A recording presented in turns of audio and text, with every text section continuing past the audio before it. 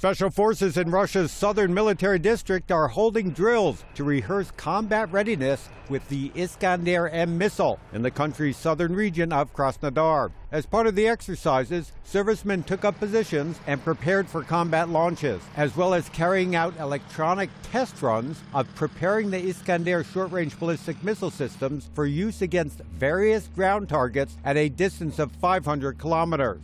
The Russian military is undergoing a multi-billion-dollar overhaul in 2016. It is currently carrying out airstrikes in Syria after invading eastern Ukraine during the summer of 2014.